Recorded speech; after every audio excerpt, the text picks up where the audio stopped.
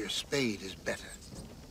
You hit a man under the chin with a spade, you can take his head right off. Bayonet gets stuck in a man's ribs, and you have to kick him to pull it out. There are multiple stories of the battlefield where two guys drive their bayonets into one another at the same time, right? And they both die. Think about you're in trenches. There's not a lot of room, right? You're in close quarter combat. You have a long rifle with a bayonet. That means you need room to attack and advance and kill someone with a bayonet. Hard to do in a trench when somebody's jumping over the trench to kill you. The shovel is much more effective.